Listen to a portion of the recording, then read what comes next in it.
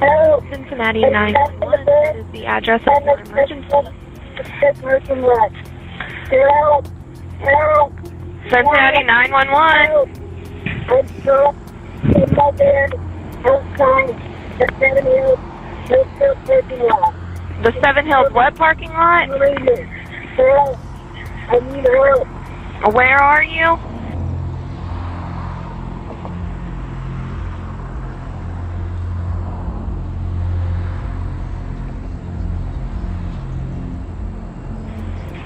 Hello? I'm gonna die here. Where are you? I probably don't have much time left to tell my mom that I love her if I die. This is not a joke.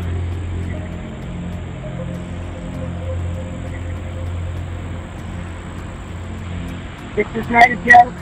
I'm trapped inside my gold Honda Odyssey van in the Southwood parking lot of 7 Hills Death. Send officers immediately.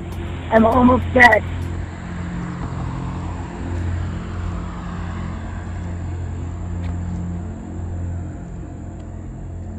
I did it. Poured hot. Poured hot. This is crazy.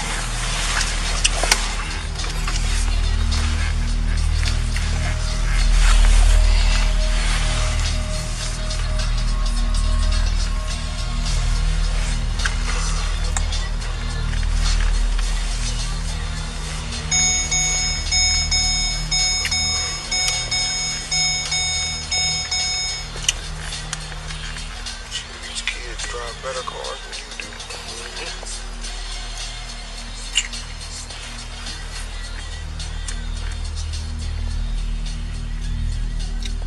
Look at that, scientist.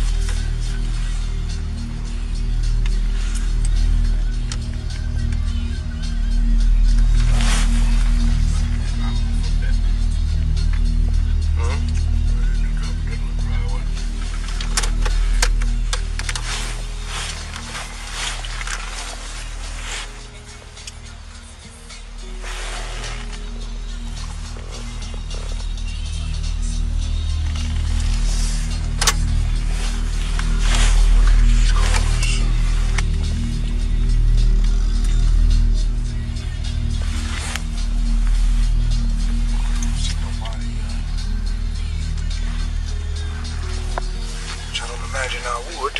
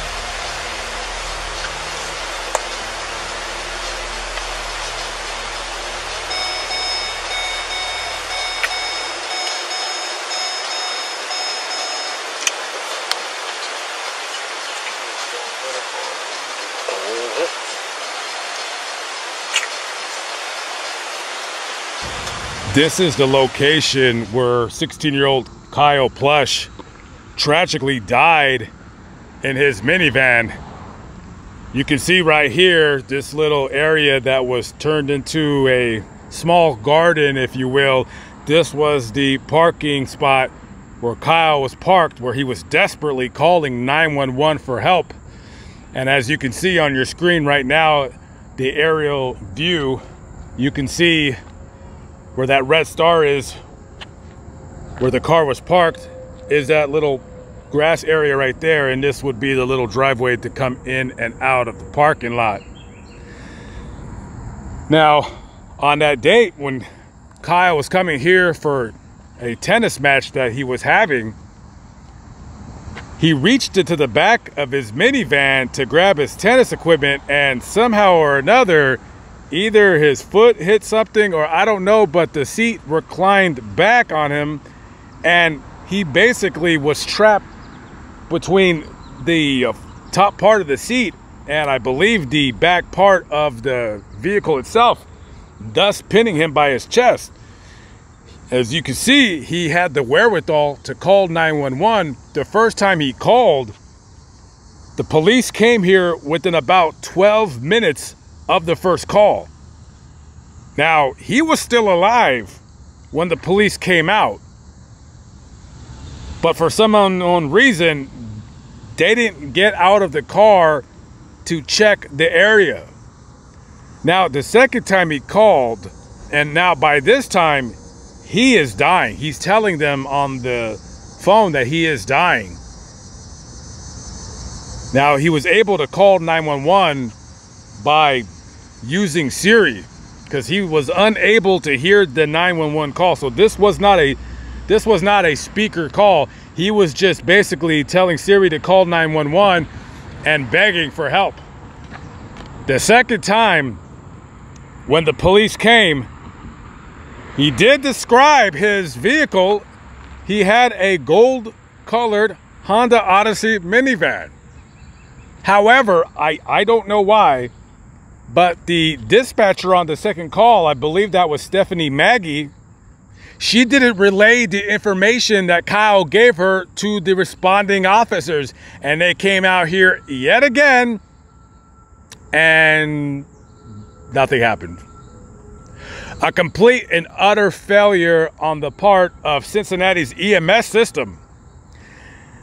And it would be about 6 hours or so later before Kyle's dad, getting worried about his son because he hadn't come home yet, came here and found his son already dead in the minivan. One of the absolute most tragic and unusual ways I've ever heard somebody dying. And what makes this more than anything of a tragic death was that if the officers would have gotten the information correctly, they would have seen a gold-colored minivan and would have saved his life. But because of the failures of both those 911 dispatchers, he was, in a sense, asphyxiated. He was crushed to death.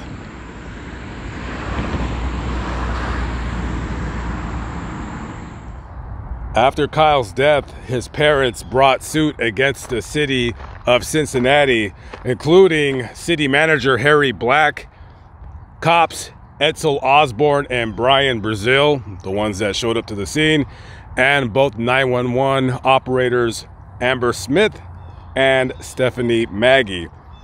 Now, I do not know if either of the police officers or the 911 operators lost their jobs. I'm fairly certain they had to go back and probably do some training, and his parents have settled with the city for the amount of $6 million, and they are also spearheading an effort to update the 911 system because, I mean, the 911 system was created back in the days when, you know, we used to use rotary phones. And not to repeat myself, but again, what makes this case very tragic is that this could have easily been prevented just by simply relaying the information that Kyle had sent to the 911 operator, indicating that he was trapped in a gold-colored minivan. And because of that failure, this kid lost his life in a very, very tragic fashion. And this is the final resting place of Kyle Jacob Plush, loving son and brother.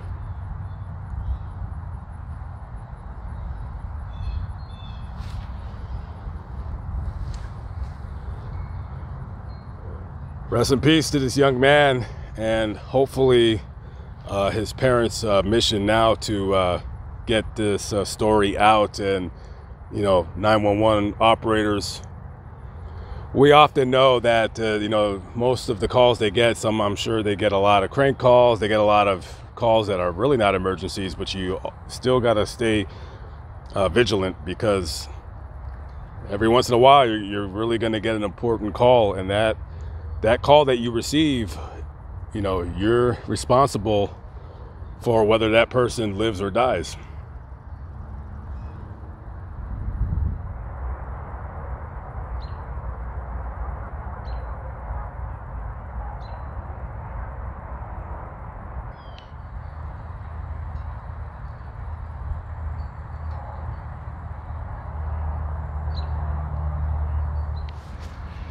Stewart was riding with a group of friends. There's about 10 of them. They were all on their motorcycles, and apparently he might have took a turn too quickly, and he hit a concrete wall, and he crashed over his bike and fell into a creek bed about 20 feet below, and sadly he died on the way to the hospital. As I was walking up and down the graves right here, I was looking for Kyle's grave, and I was refilling the bird feeders in the cemetery. And I was walking past here, I noticed this grave. I meant to come back to see who this was. And if you can't see it, this is Lindsay Elizabeth Bass. And this young lady had went missing from the Hamilton County area. And it said online that she had suffered from some kind of mental illness that might have been exacerbated by a car accident that she was in. And she had went missing, and they found her remains in a wooded area, and they were unable to identify her, but the identification just by the clothing that she was last wearing, her family knew that it was her. They don't know what happened. They don't know how she died.